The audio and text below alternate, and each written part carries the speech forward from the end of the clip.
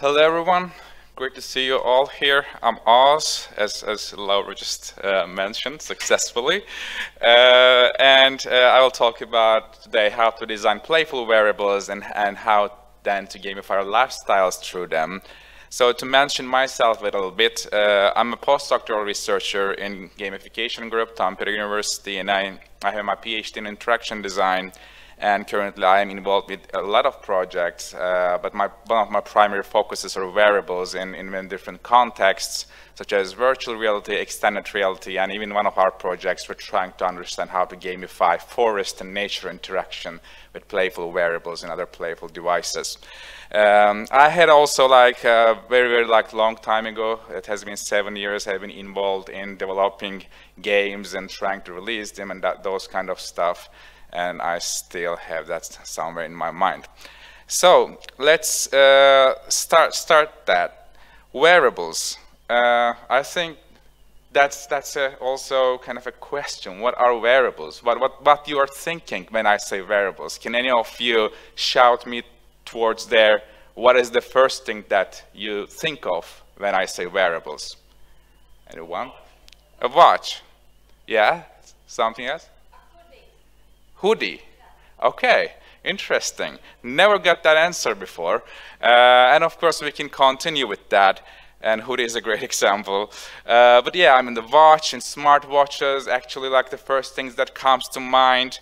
If you go to and remember the failure of Google Glass, maybe you can immediately start thinking of the smart glasses. Headphones, usually no one says headphones because they're super integrated in our lives. We're not even aware that they're wearables anymore. Or of course, virtual reality glasses, that one of the current trends also in gaming. But of course, these are quite standard applications, and wearables have also a lot more interesting applications. For example, that Monarch is a very non-utilitarian device that you basically wear to your shoulders, and you just socially interact through that. So there's really no real function. What you can do with Monarch, I don't know, it's pretty ambiguous. For example, you can maybe try to intimidate your opponent in a role-playing game by making your shoulders bigger. Or you can just show your excitement in another social context. Or imagine yourself in a dance party and you're just dancing with your monarchs by making them smaller and bigger in a rhythm. So basically they work like they are connected to muscles, and with muscle activity you're making them bigger or smaller. Another example that is similar to that is a spider dress by Anouk Wipprecht.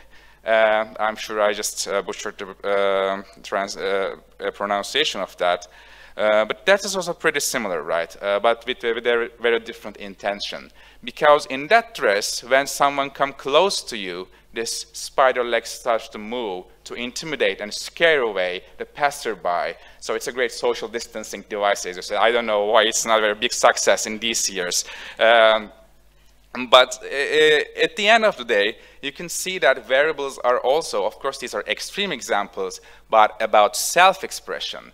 And they are different from other technological devices by that. Because even when you buy your simplest Apple Watch, you're also thinking about what kind of strap you will put onto that. And even sometimes you change its watch face according to what you wear at that day. So they're more visible to outside, and they are more part of our self-expression compared to the other technological devices we have.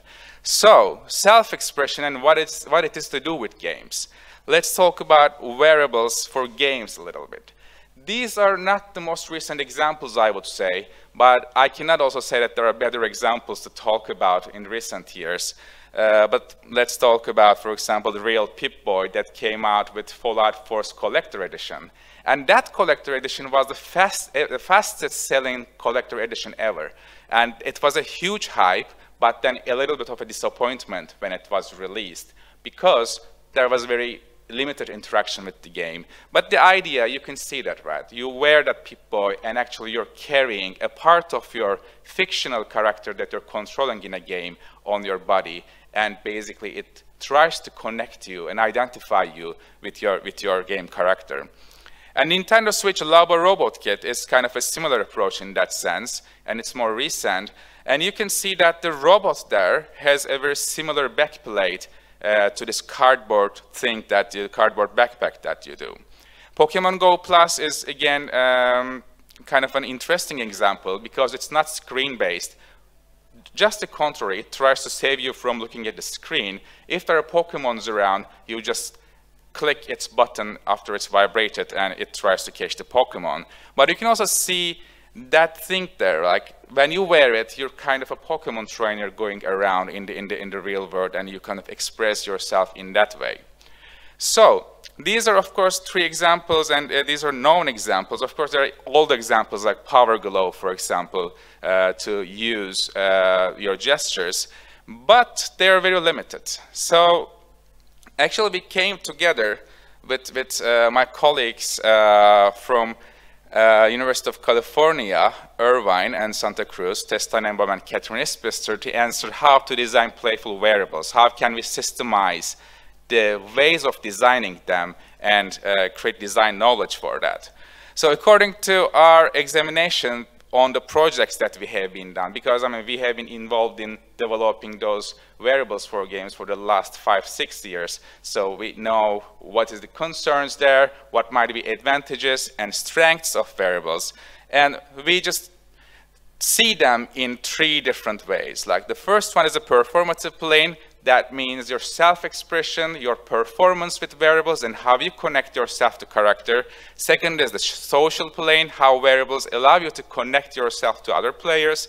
And an interactive plane, what kind of different interactions you can have with a wearable to play games with them. So here, you can see in a performative plane, for example, their imaginary side, which means a wearable can be very undefined, but allow players to interpret what it looks like in their imaginary world.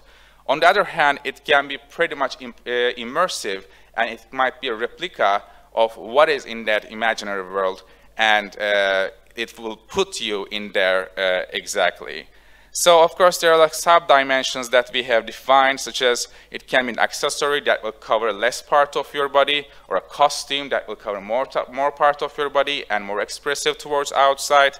It can be abstract or exact, meaning that in the abstract side you can interpret what it is. In the exact side, it is kind of the direct replica of whatever it should be in this imaginary world. For example, imagine cosplayers and their great costumes and how they translate from this gaming worlds to real life.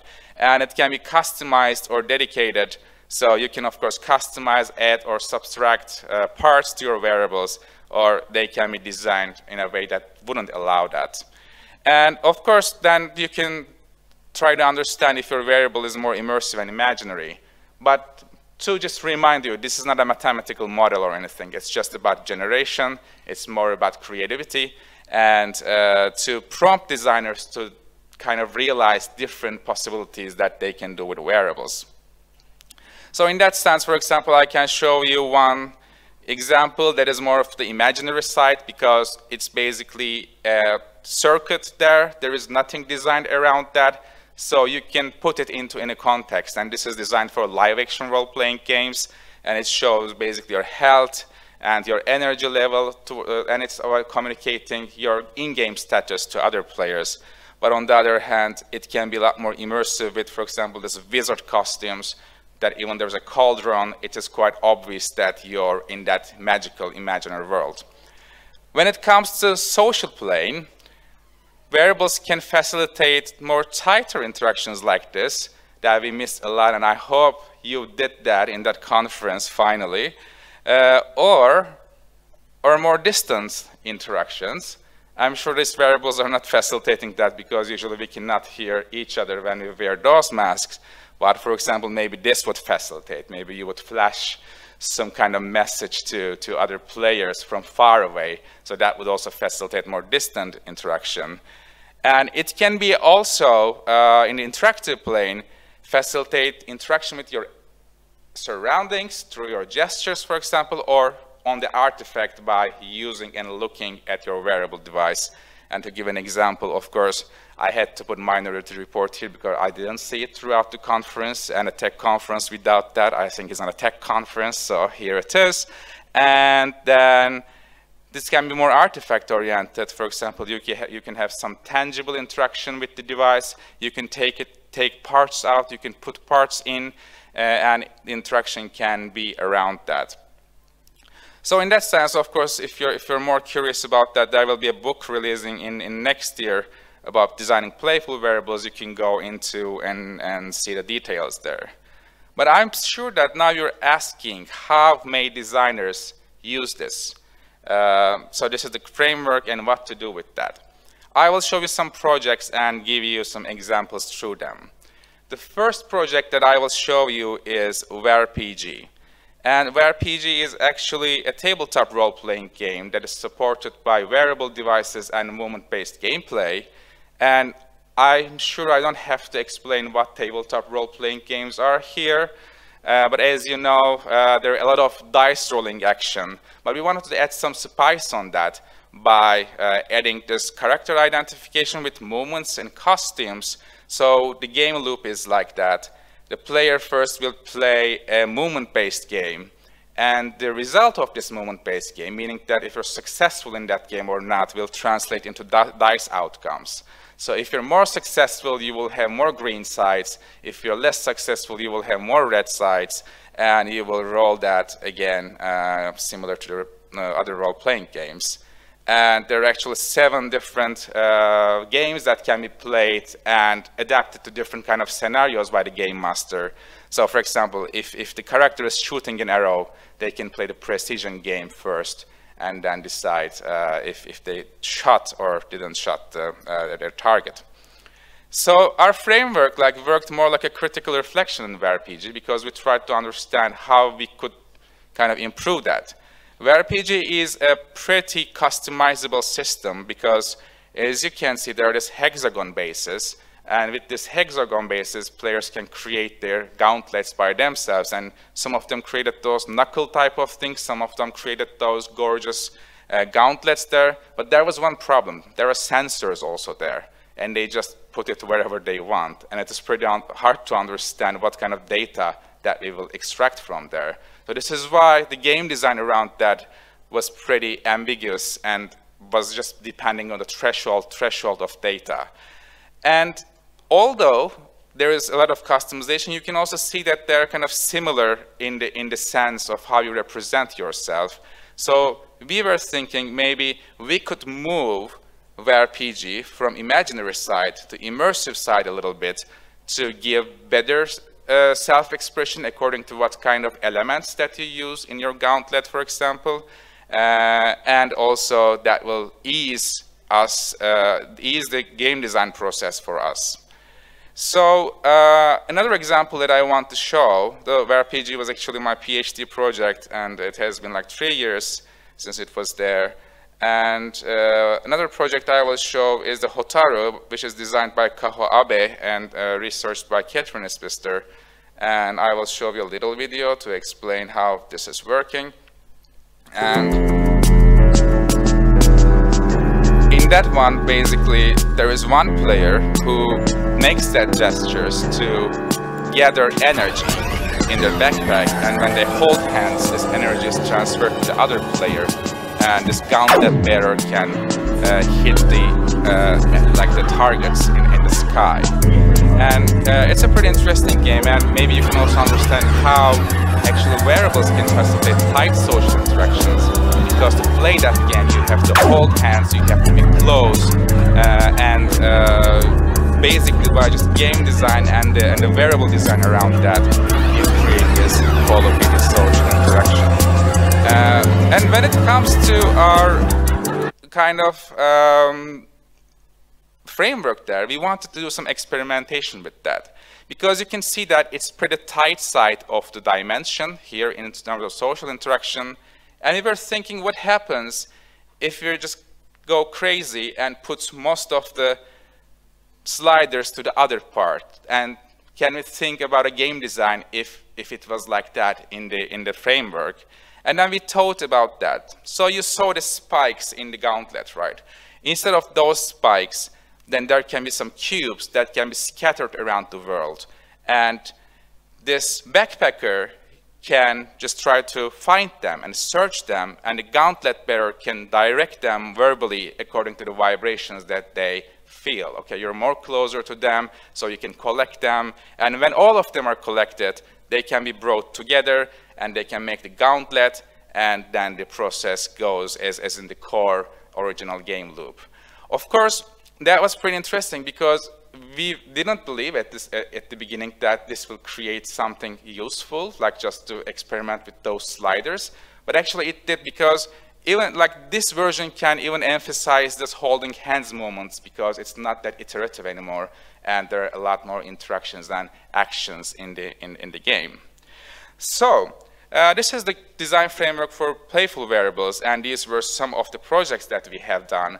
But you may be asking now, okay, these are projects of live action role-playing, tabletop role-playing, or festival games. So can wearables be a part of mainstream games? Can we go towards that? And actually we went great lengths to understand the answer to that question. And we made like a lot of ideation workshops with users, players, experts, to understand what might be the uses of gaming wearables in mainstream games. We have created those design themes. We have created many different concepts to understand what might be different use cases, and even wore some of them in conferences in an augmented reality way to see how can they feel. And that's like a pretty long user research process that we have created those sponge, low fidelity experience prototypes to learn from users if they would enjoy and in what ways, and made a lot of analysis. And at the end of the day, we have come up with this garment project. The garment actually is envisioned as a modular wearable device that players can wear throughout the day, not only while playing the game, because we learned that this is pretty hard to convince players to just wear something when they're playing the game and then take it off when they stop playing.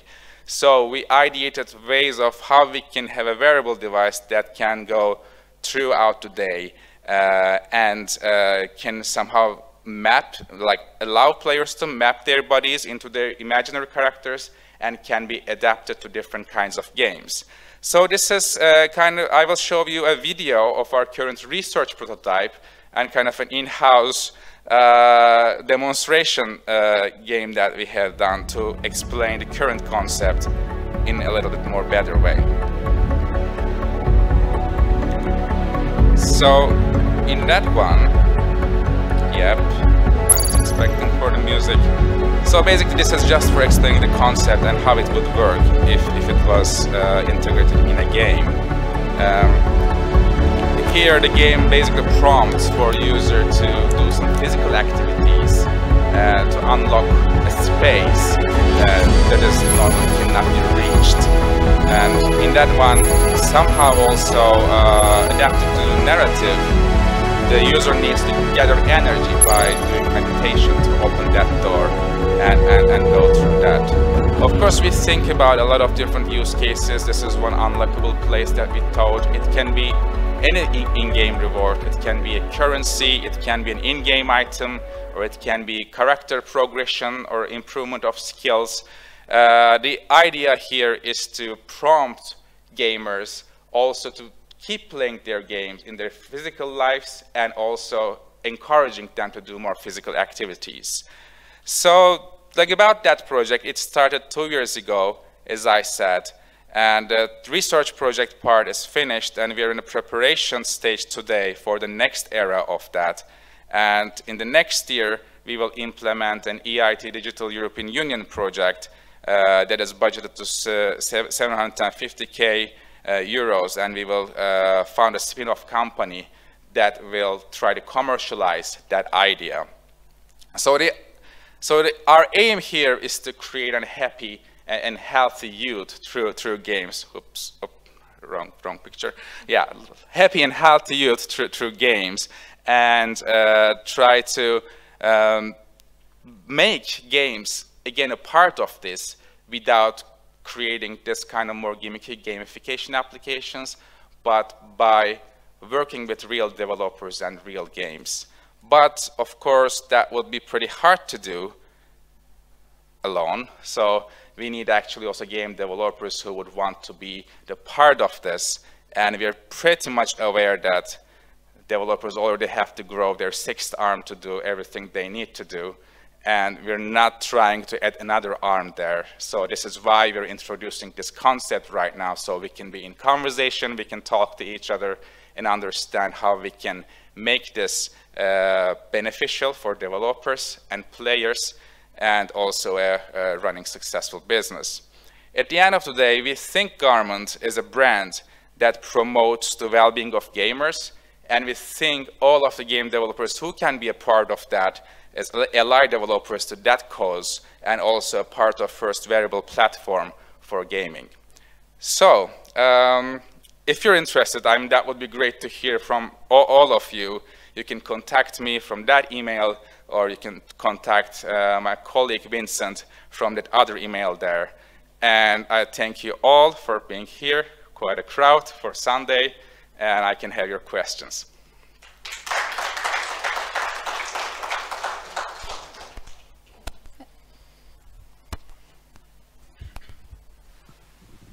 Thank you very much for your presentation. You just shown a meditation session, yes? Please tell me how your products are being used for meditation. For me, it is very interesting because I practice meditation traditionally. Please tell me, it is very interesting.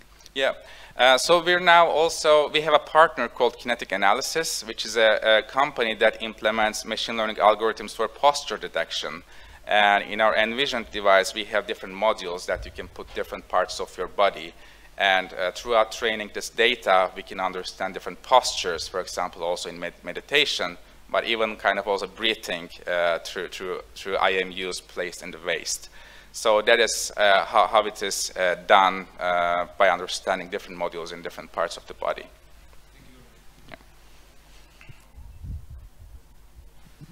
Yeah. So the first thing I thought of with this tech is, has this been thought about being used for like LARPs and the Nordic LARP scene? Because it was my immediate thought when seeing this was, why aren't we using these for LARPs? Are they too fragile, or is that a consideration that's being done? Yeah, like definitely they can be used for LARPs. It's not in our first primary goals, but I mean I have worked on tabletop role-playing games. We have worked with LARPers, and it's a very fascinating area also for me. But yeah, I mean, first we're planning to implement this very sturdy device that can be used in all activities in your daily life. And then when we do that, I think LARPs are a great use case to implement them. Oh. Hi, thanks for talk. Obviously, your wearables need some controller that's controlling behavior. What's your choice of controller? Do you mean like controller to the game, like for controlling the game? For the wearable, like what's controlling the movement, lights, and okay, okay, yeah. Of course, all these definitions will be through a middleware that connects games and the device to the cloud system. And of course, there will be then this interface, what you want to see on your wearable, because there are different 5 modules, and you can basically assign whatever data you wanna see there. If you wanna see the clock, then it can be assigned. If you wanna see an icon of the skill that you're training from the game, it can be there. Or if it's step count, then it can be there, and it's through a mobile interface. Thank you. Any more questions?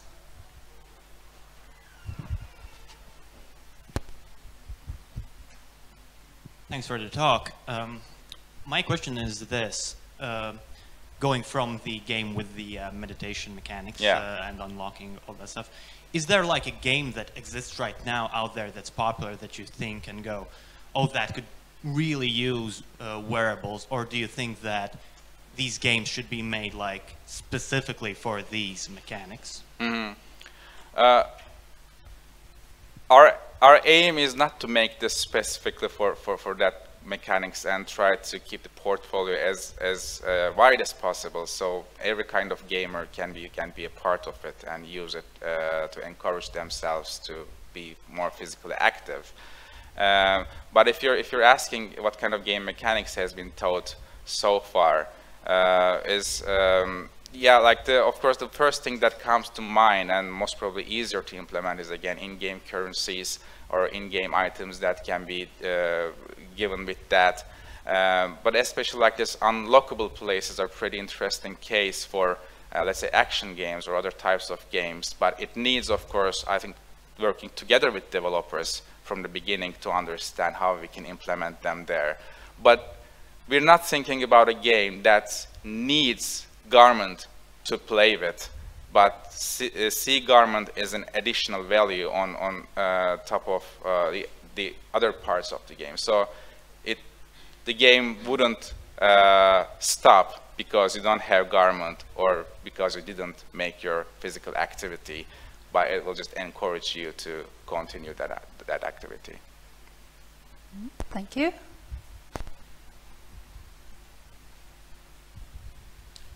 First, thank you for the talk. I'm wondering, how are you designing it for, let's say, people with disabilities or people who might not be able to perform these various activities that you're suggesting?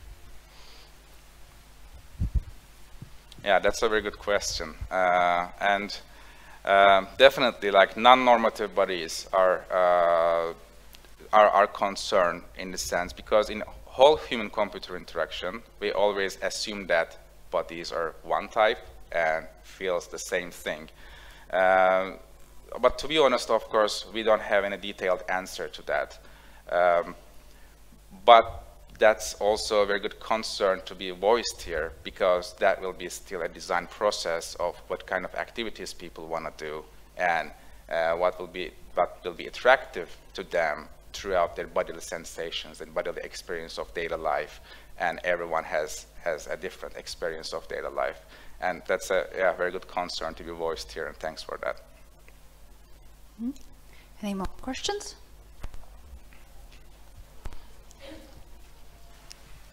Could you please explain what kind of partnership could happen between your company and developer? Yeah, great. Thank you for that. That is also still something that we're working on and understand what developers would want. And we talk, I think, most of the developers here, and everyone has a different kind of request from that. And it is tailored, because it's about what you can get out of this, right? Because what we think that we can give game developers is increased engagement and also a better publicity, in the sense that they're part of this program that promotes well-being of gamers. But there might be other needs, like advertisement needs or other kind of business deals that needs to be done. And this is basically discussed one by one with every developer. Because I think like bigger studios has very many different needs compared to smaller studios, and we're open to discuss all of them to make a solution and go forward with the project. Thank you. Any more questions?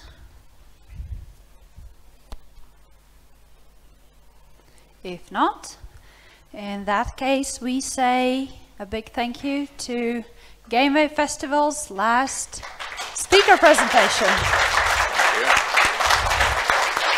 for this year.